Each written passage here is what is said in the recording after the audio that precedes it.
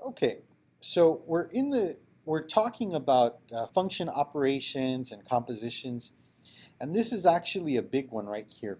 This is a huge concept in calculus, and I think really one of the largest concepts that you'll encounter in calculus. It's so important. Okay, in calculus they take this idea and they expand it a little bit further. So we're going to kind of scratch the surface of some calculus here. But let's go ahead and take a look. We're looking at the difference quotient. All right, so what is this? It is when you plug in f of x plus h into a function, and then you subtract that original function, and then you divide it by that difference h. There's a lot more to explain here, but perhaps a video for another time. Okay, so let's go ahead, and I like to break this up into small pieces. Okay, I like to break this up into small pieces. So the first thing I'm going to do is I'm going to plug in f of x plus h into this original function, and I'm going to figure out what it is that I get.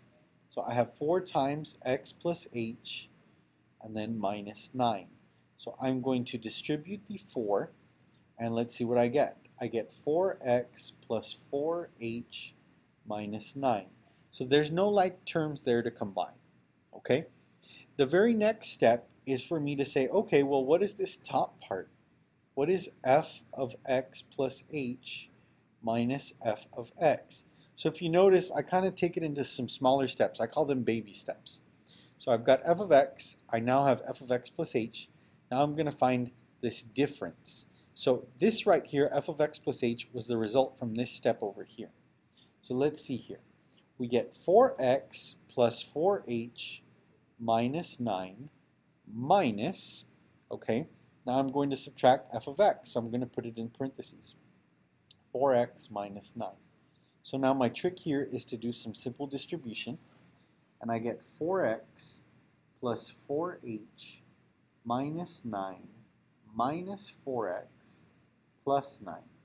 And when I combine like terms, it's pretty easy to see what happens. Okay, so the 4x and the minus 4x cancel themselves out, and the minus 9 and the plus 9 cancel themselves out. So this leaves me with my f of x plus h minus f of x being equal to 4h. And the last step is to do the quotient. So I'm going to divide this by h, and consequently I will divide this by h. So what are we left with? Well, in this case, the h's cross themselves out, leaving me with just 4. So the difference quotient here is just 4. All right. Now there's a deeper connection here to calculus, but like I said, I'm not going to go any with more detail into this. But definitely a really big concept that you really just need to know for calculus. Okay, so let's take a look at this other example right here. All right, so we're going to follow the same process, the baby steps. So let's find f of x plus h. All right, so this one's a nice one. I really like this one. This one's kind of fun. All right, let's see. All right, we plug in the x plus h there. Now, this right here is a binomial square. So I'm going to write a note to you that that is a binomial square. And if you remember, a binomial square looks something along the lines of this. All right. I will put a link in the description for my video on the binomial square. I mean, it's really, this is just a concept in algebra that you need to remember, and it's very useful in calculus. So this is a binomial square. So I'm going to expand this very, very quickly. I'm going to get 7 times x squared plus 2hx plus h squared. All right, and then I'm going to distribute this right here, and I'm going to get plus 9x plus 9h. Now I'm going to distribute the 7, all right, and then try to see if I can't combine any like terms. So let's see here. I get 7x squared plus 14hx plus 7h squared plus 9x plus 9h. Okay, so it does not appear here that I can cancel or combine any like terms, because everything seems to be its own type of term. So we'll leave this as my f of x plus h. And now my job is going to be to find f of x plus h minus f of x, which is the difference, again, here in the difference quotient. So here's the difference. So let's see, we've got 7x squared plus 14hx plus 7h squared plus 9x plus 9h. So it's quite a mouthful there. So minus, and then I'm going to subtract f of x, this guy right there. So minus 7x squared, and then plus the 9x, and I distribute, okay? So again, let me write that again. What do I get? Let me rewrite the label here.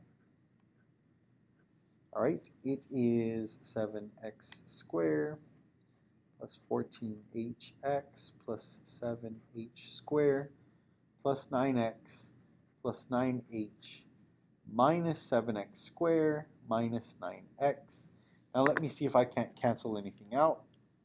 Okay, so I see 7x squared and minus 7x squared, and I see 9x and minus 9x.